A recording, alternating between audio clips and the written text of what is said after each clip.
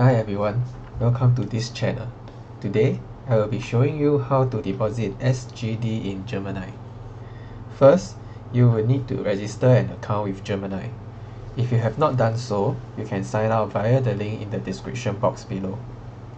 Now, you will need to link your bank account. So go to Account, then Settings. Over here, under Payment Methods at the Manually Linked Bank Account, click Get Started. Check that it's in SGD. Fill out your bank account details and click Submit. So once your bank account has been verified, it should look like this. Also, if you wish to know more details about deposit, you can come over to this page. One thing here to note is that there is an update to their bank account as of 4th May 2021. So for older users out there, do take note, especially for those who haven't been using Gemini for some time. I will leave this link in the description box as well. Now to deposit, click on Transfer, Deposit into Gemini. Select SGD. Follow the deposit instructions stated on your page to add payee to your bank account. Once you have done, come back to this page and click Got it. Next, go to your bank account, transfer the amount that you want to deposit. If you are afraid of doing it wrongly for the first time, you can test it out by transferring a small amount. As small as $1 works too. For my case, I'm using POSB Bank, so I select the payee, enter the amount that I want to transfer.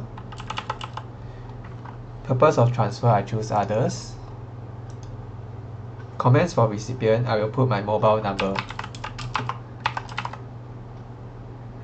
So for this part, I'm not sure is it still the same for new users, so do follow your deposit instructions on what to indicate under this section. So once everything is okay, you can click Submit. Now we just have to wait for our deposit to arrive. For a first time transfer, it might take a while for the deposit to begin. Otherwise, I think generally it should be quite fast. A few moments later. So after waiting for about 5 minutes, my deposit is in. You can see it over here.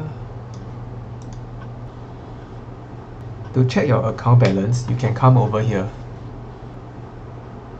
So here you can also see that the money has been deposited.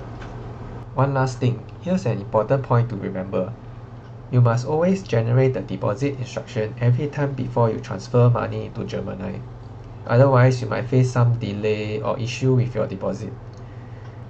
So remember to always generate the deposit instruction first before you transfer money to Gemini. Also, if you are planning to trade using their website, you won't be able to buy any crypto with the SGD that you have just deposited.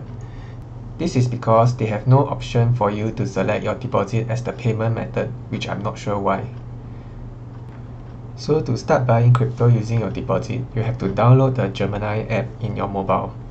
If you are unsure of how to buy coins using the app, you can try to Google or YouTube for the guide on this. Otherwise, for those of you who are not in a rush, I will also be doing a quick tutorial on this in my next video.